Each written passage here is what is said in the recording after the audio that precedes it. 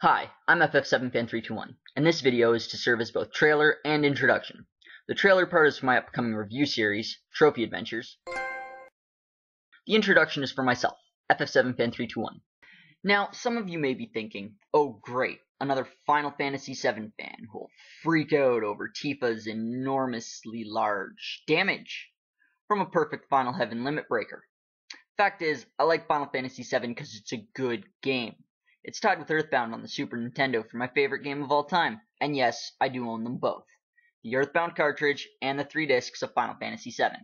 Those that know me may find it odd I'm doing a review series, being as I don't like or trust most reviewers.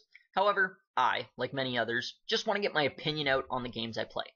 I'll be reviewing some recent games, but also older games like BioShock, mainstream titles like Final Fantasy XIII. Chocobo, we just can't catch a break, can we? Niche titles, you know, the ones nobody's heard of that drift by unnoticed, like 3D Dot Game Heroes.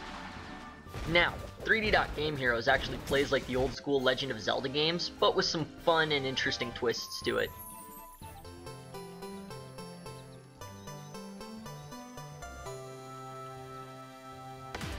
Another low-profile title I really enjoyed was Hyperdimension Neptunia.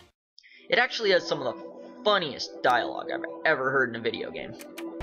Oh, okay, gotcha. So my dad locked you up and ran away with me soon after I was born? You are taking this in an entirely inappropriate direction. I clearly said it is not like that. Some people think older titles may not need review, but they need love too. Without them, gaming wouldn't be where it is today.